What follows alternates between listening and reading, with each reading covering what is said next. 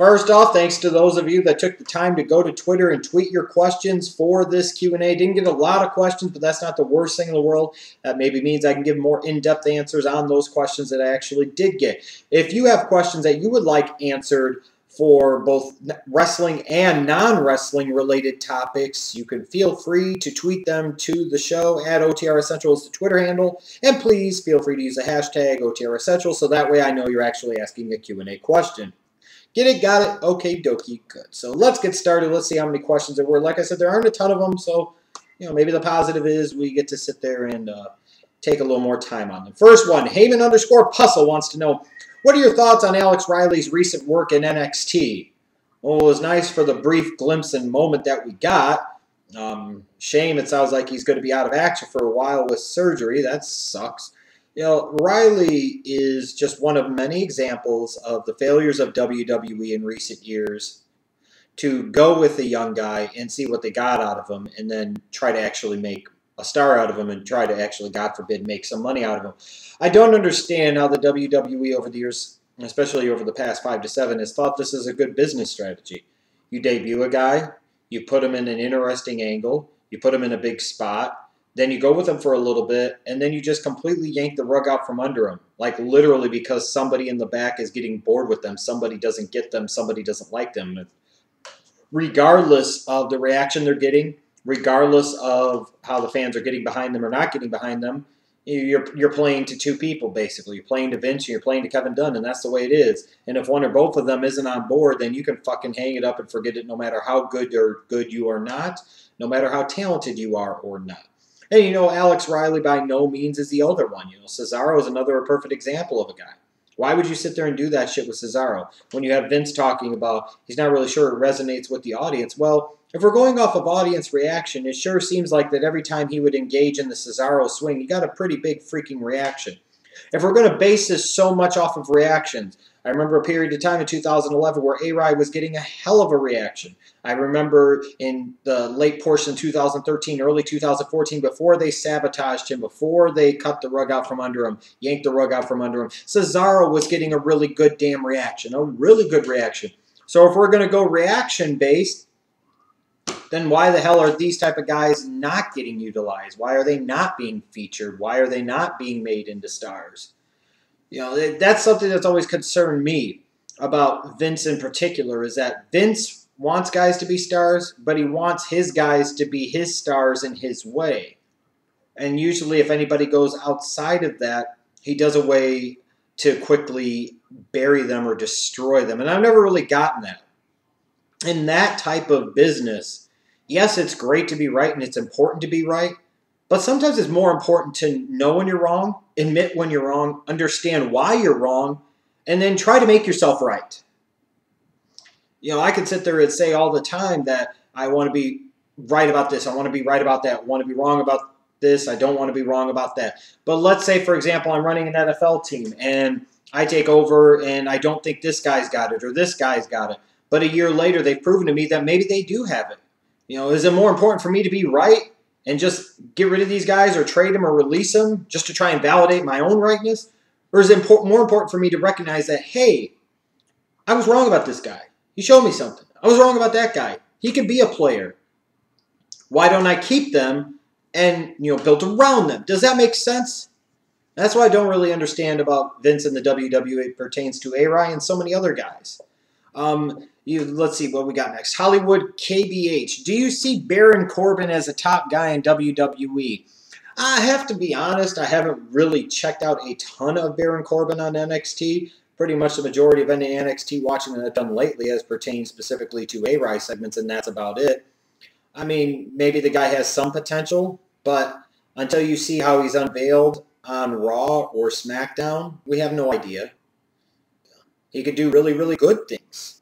He could be a guy that gets a little bit of a shine for a little bit, and then like so many others, he just gets thrown by the wayside. Only time will tell. David Allen Root. If WWE was to cut a wrestler from their main roster right now, who do you think they would be? One of the top ones in my mind would probably be Zack Ryder. Although I wonder sometimes if the WWE keeps him just to fuck with him. And don't think that Vince and WWE aren't above that. That is all them all day. They would rather keep somebody under contract to fuck with them and prevent them from being happy than to sit there and do the right thing for all parties involved. I look at somebody like that, and that screams out to me as somebody that would be prime candidate number one to get cut. In terms of other guys, I really don't know. I'd have to actually honestly look at the roster a little bit more to be able to make that better determination. Jay Gore 492 wants to know, Hogan has said he wants to wrestle at WrestleMania 32. Will it happen? And if it does, who do you think he should work with? Will it happen? I'll still lean towards no. I would imagine Hogan would be involved in 32 in some capacity. It's just hard for me to envision it actually being a match at this point. Stranger things have happened, and that very well could be the case, is that he could end up, working a match at 32. I don't know if I want to see it. I don't know if we should see it. If they did, and he did do some type of match, you've either got to do Cena one-on-one or some type of tag match. To me, those are the only potentially appealing options. And like I said, again, I don't know how particularly appealing those options really are. Let's see what else we've got here. Hisnick64 wants to know, who would you draft number 1 overall? Uncle Rico, Bobby Boucher, or Al Bundy? A fascinating question. There are 3 answers, and only one of them is right. Some of y'all might like Uncle Rico. Some of y'all might be sitting there and talk about Bobby Boucher. But there is only one man that scored 4 touchdowns in a single game for Polk High, and that's Al Bundy. When you think of the epitome of what the common man wants to be, it's Al Bundy. When you think more so of what the common man actually is, it's Al Bundy, who can't relate to the miserable shoe salesman who's stuck in a marriage that he's not happy with kids that he could kind of give or take with, but at the same point in time, he wouldn't have it any other freaking way.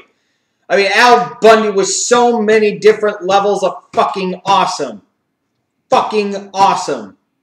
One of the truly great sitcom characters of all time. And my personal favorite of all time. And therefore, as a result, it has to be Al Bundy is the one that you take number 1 overall. He scored 4 touchdowns in a single game for Polk High. I don't care how many tackles Bobby Boucher had. I don't care about anything related to Uncle Rico. Give me fucking Al Bundy any day of the damn week. Period. All right, and then we got one more question, it looks like here. Yeah, there really weren't that many questions at all. Well, like I said, that's okay. Make sure you tweet out your questions for the next Q&A coming later this week. Joe Pugs wants to know, what do you think about the news that WWE reached a record first quarter revenue? I guess I'm not that surprised to see that number. Part of that, I think, has to do with inflation. That always helps. You can raise prices. That always helps. The fact that WrestleMania was in the end of March, not the beginning of April, which makes a dramatic difference in overall revenues because you can group WrestleMania 31 into the quarter 1 financials, not the quarter 2 financials. So, in some ways it's good. In terms of the WWE Network, as you read like on the Bleacher Report article, they're talking about the fact that on its own, the network still isn't a profitable entity. That is a bit concerning, although the margin of loss is not that great. In some ways, things look good for WWE from a business standpoint. A lot of this has to do with the large increase in television revenues, so it could be considered a bit misconstrued or a bit of a play on numbers because, yeah, they have a new television deal that kicks into effect in 2015 that pays them much more than what they were getting in 2014. No shit, they're going to have record revenues in the first quarter. They might have, a record second quarter, a record third quarter due to those television revenues. We'll see what happens. But that shouldn't be a sign to the WWE that everything is hunky-dory. While I like the fact that their profit was close to $10 million, it's still one of those things that there are some concerns in terms of the dividend that they pay out, what have you. So there's some good news there, but there's not a bunch of reasons to be overly optimistic, because there are still, like I said, those reasons for concern. So thanks again to all of you that submitted your questions for this Q&A. Feel free to hit me up with your wrestling and non-wrestling questions at OTRSCentral on Twitter is the Twitter handle. Use hashtag OTRSCentral. Goodbye.